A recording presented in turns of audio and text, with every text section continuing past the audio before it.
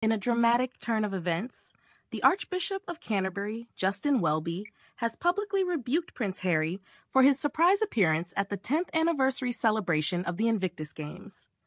This unexpected condemnation has ignited a firestorm of controversy, with both sides of the debate fiercely defending their positions. The Invictus Games, a sporting event founded by Prince Harry to honor wounded servicemen and women, hold a special place in his heart. His attendance at the anniversary celebration was seen by many as a testament to his enduring commitment to the cause. However, Archbishop Welby's scathing critique has cast a dark cloud over the proceedings, suggesting that Harry's presence was motivated more by personal gain and media attention than by genuine support for the veterans. The Archbishop's words have reverberated throughout the public sphere, sparking a heated debate about the role of public figures and the expectations placed upon them. Harry's supporters argue that his attendance was a powerful symbol of solidarity with the veterans, and that his dedication to the Invictus Games is undeniable. They point to his tireless advocacy for wounded servicemen and women as evidence of his genuine commitment to the cause.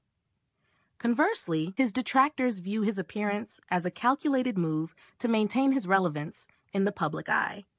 They accuse him of using the event as a platform for self-promotion and of exploiting the veterans for his own personal gain.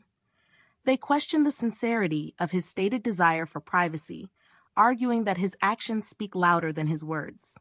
This incident has also exposed a deeper rift between the religious establishment and the younger generation of royals.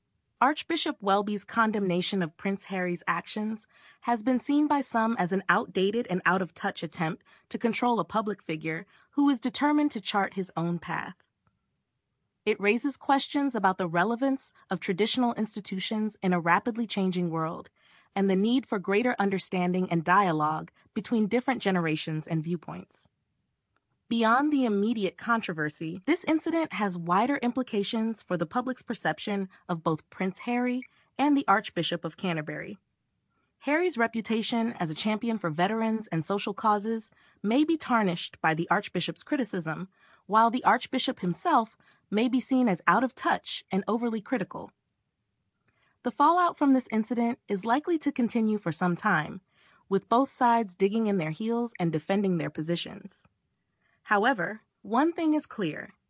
This episode has sparked a much-needed conversation about the role of public figures in society, the balance between personal and public life, and the importance of maintaining integrity and authenticity in the face of public scrutiny.